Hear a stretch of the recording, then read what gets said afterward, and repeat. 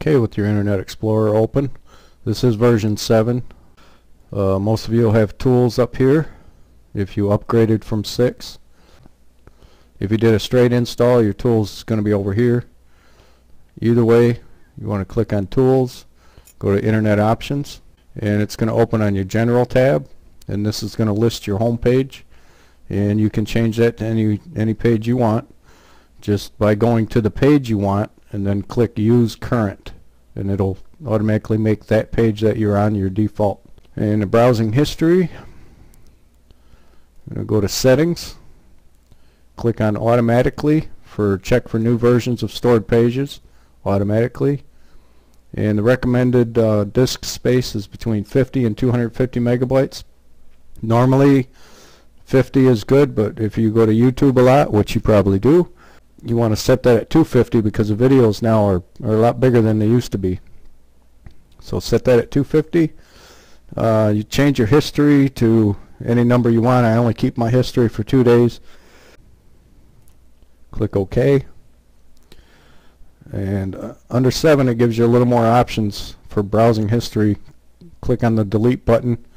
It lets you delete your temporary internet files, delete your cookies, delete your history, delete your form data, which is your saved information.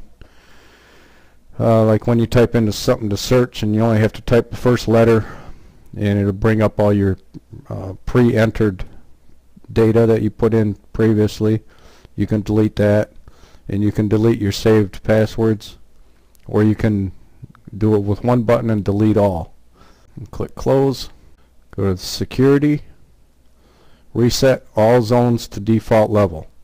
If you have Internet Explorer 6, you won't have that option, but make sure Internet's highlighted and click on Default Level. Highlight Local Internet, click on Default Level. Trusted Sites, click on Default Level, and also you can click on the Sites button and it'll show you what sites are listed under the approved sites, which I usually leave mine empty. And click on Restricted Sites, hit Default Level, and you can see which sites are restricted, and you can also add those here. Click on the Privacy tab, click on Advanced, click on Override Automatic Cookie Handling, and you want to accept first-party cookies like the cookie that Google gives you or any other website that you sign into, and you want to block third-party cookies, and click OK. You want to have your pop-up blocker turned on. You can go into the settings. You can add sites here that you want the pop-ups to come up on. Like if you go to the Pogo game site, you want the pop-ups to come in. So you go to that site and then click Add, and it'll automatically show up in here. Okay, click on the Content tab. This is your Content Advisor. You click Enable and it'll give you options for what type of content you want to block, whether gambling sites, drug use, alcohol, whatever sites have those keywords in them. You go to approved sites, you can add sites in here manually. Go to General, and you can set up a password. So anytime you go to a certain site, it'll ask you for that password to be able to view that site.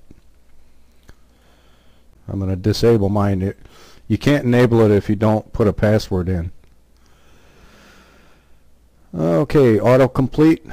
That's your settings for autocomplete. You want an autocomplete web addresses by typing in the one letter.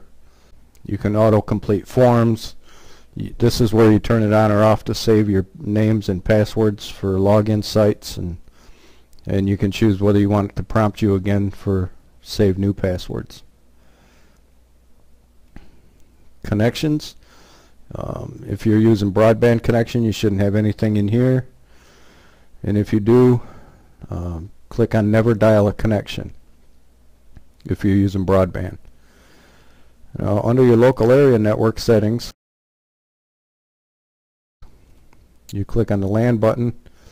These should be off, and your proxy server should not have a check mark in it.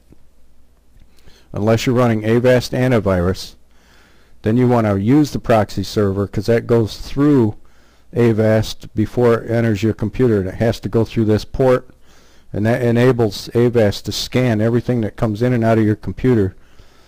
So if you're using Avast, put a check mark in the proxy server and type in this address 127.0.0.1, which is the same as localhost.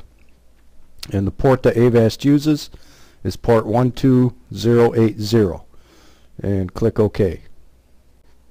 I'm going to click on programs. These are the default programs for your HTML editor. Most of these, if you're not sure what these are, they're probably fine the way they are. This lets you choose a default internet browser if you have Firefox installed. I turn this off because I want Firefox to be my default browser, and every time I open Internet Explorer I don't want it to ask me, so I take the check mark off of here. And this is where you manage your add-ons. So this is very important if you're getting a lot of pop-ups and you're having a lot of problems with your internet browsing. This manage add-ons option, we're going to click on manage add-ons button, and what comes up by default is add-ons that have been used by Internet Explorer, not necessarily being used at the moment.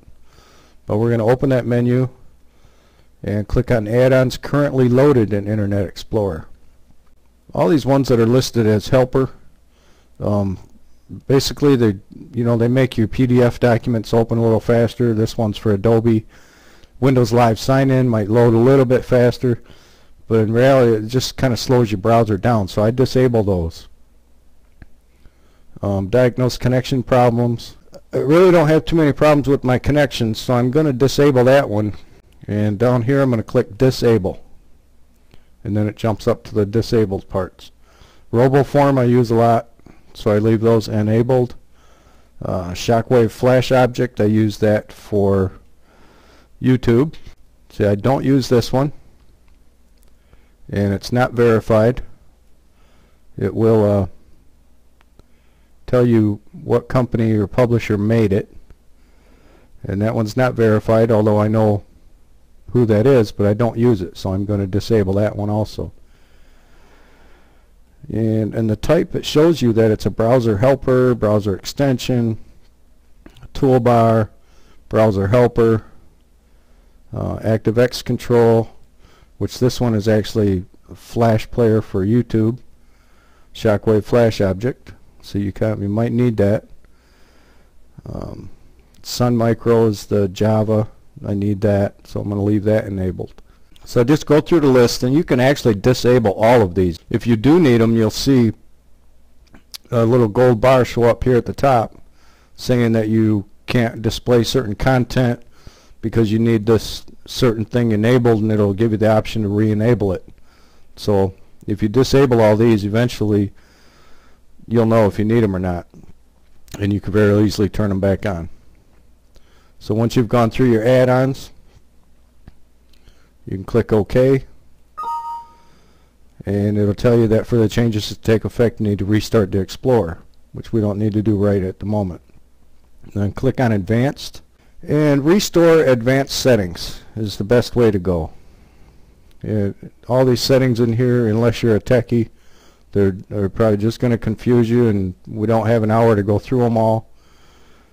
So just restore advanced settings, and you can also reset Internet Explorer settings in one click, but that'll disable your toolbars, delete your web history, your web form information, and your passwords. And I've got some saved passwords and stuff that I don't want deleted, so I don't use that feature.